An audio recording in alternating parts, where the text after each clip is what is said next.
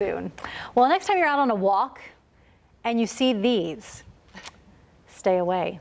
Hank Cavanero is here to tell us about the dangers. They look so cute though, Hank. Yeah, Terry, these creatures are called asp caterpillars, and you look and they're furry and look fun to play with, but these hairs actually have an irritant on them, and that can cause issues for you and your pets. Now, an entomologist with Texas Parks and Wildlife told us these are pretty common in Texas, native to Texas, especially around this time of year. They start to pop back up. He said most people know you shouldn't touch them, but animals don't know any better. It's especially a problem for dogs who like to sniff their surrounding. If these hairs get caught in their lungs, it can cause inflammation, which could stop their breathing. But a local veterinarian says it's most likely not going to be that serious.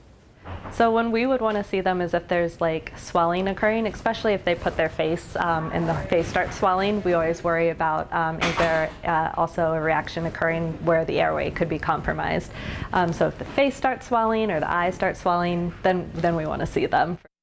Now, if you brush up against one of these, get all the hairs off you as quickly as possible. That will stop the irritation. Same goes with your pets. Now, one of the best ways to do that on yourself is actually using tape to pull those hairs away and make sure you're not spreading the hairs around your skin.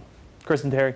Yes, I won't be petting any of those anytime soon. It's amazing the stuff that we have around us that we think looks harmless and it turns out not to be. I know, right? Like pollen, pollution, allergies.